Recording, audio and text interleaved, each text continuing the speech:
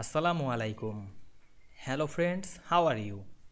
Welcome back to my another video. In this video, I am going to show you how to insert dot leader tab in Microsoft Word. Let's get started. Firstly, we have to open a Word document. Then we want to insert dot leader tabs in this document. Firstly, write anything.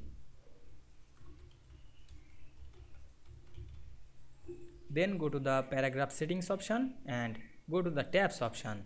Then write tabs top position 6.5. Then click the right and click leader 2. Then click OK. Then press tab on our keyboard and we can see we insert dot leader tab in this document very easily. You can write anything to fill the dot leader tab. I hope you enjoyed the video. Please like, comment, share and subscribe my channel. Thanks for watching.